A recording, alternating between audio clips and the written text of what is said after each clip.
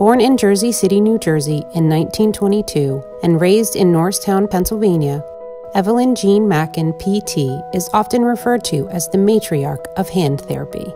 She graduated from the University of Pennsylvania Hospital Graduate School of Physical Therapy in 1944. Following a 15-year hiatus to raise her only son, Glenn, in 1973 she began working with a young hand surgeon named James Hunter at Thomas Jefferson University.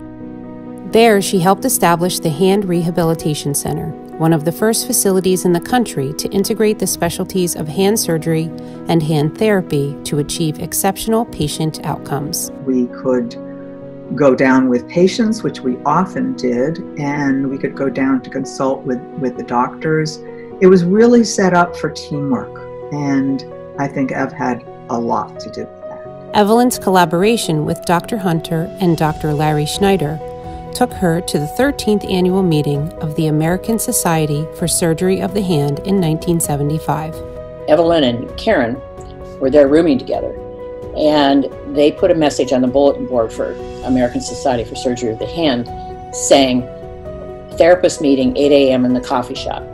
Bonnie Olivet, Judy Bell, and Mary Cash and I were the four who answered their call. After 2 years of preparation and collaboration, Evelyn helped give birth to ASHT. So the six of us put together $100 each, and Evelyn got us incorporated in Philadelphia. And that was the actual official birth of American Society for Hand Therapists. Revered and recognized by her ASHT peers, Evelyn was selected for the first Natalie Barr Lectureship in 1986 and the Lifetime Fellowship Award in 1990.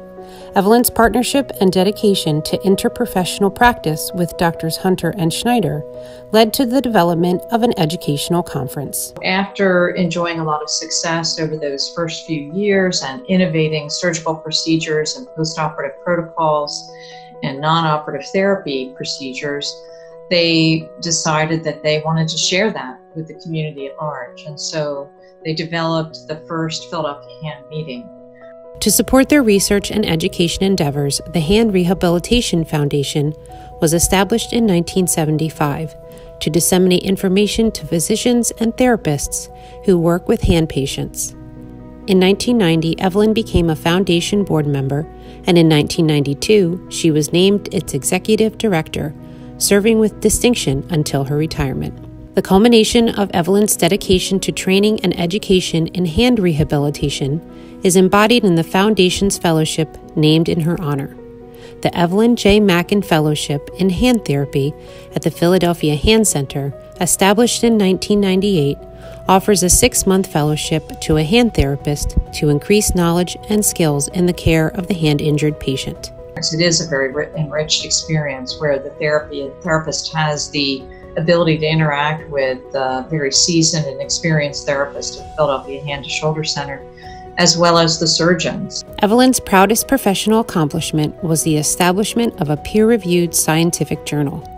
In 1986, the ASHT Publications Committee received board approval to launch the Journal of Hand Therapy, and Evelyn served as its first editor from 1987 to 1997. She believed the field was coming into its own and was ready for a dedicated journal. And frankly, her leadership position in the nascent field, her stately demeanor, and her strong sense of purpose gave her the gravitas required to lead the endeavor. She was the driving force for the journal's 1993 coveted inclusion in Index Medicus, a bibliography of high-quality medical journals. Throughout her professional career, Evelyn was an advocate for therapist and surgeon education. She was co-editor of the first 5 editions of Rehabilitation of the Hand, first published in 1978. This text, recently published in its 7th edition as Rehabilitation of the Hand and Upper Extremity, is used as a foundational reference for hand therapy education. When Hunter and Schneider and Mackin realized the potential that was coming out of that first symposium, they wanted to have something that would be referenceable, findable for therapists and for surgeons.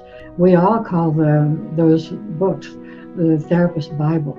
In the 1980s, Evelyn played a pivotal role in the development of the International Federation of Societies of Hand Therapy, IFSHT, and served as its first president from 1987 to 1992. At that very first Congress, there were 180 therapists. So we were a very small group of therapists, and at that same Congress, Evelyn wanted us to actually get together and formalize the whole International Federation more.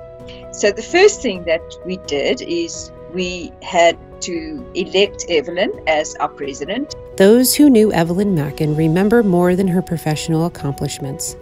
A leader of leaders, Evelyn had the rare gift to envision the future and the tenacity and commitment to make it a reality.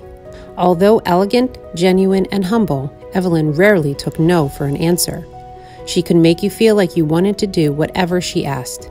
She saw potential in everyone around her, enveloping them in her enthusiasm while asking for their commitment.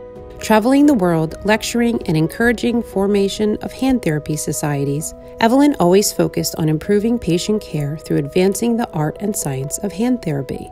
Although future generations of hand therapists may not remember Evelyn Mackin's name, they will unknowingly continue to benefit in countless ways from her vision and dedication to making hand therapy a unique medical specialty.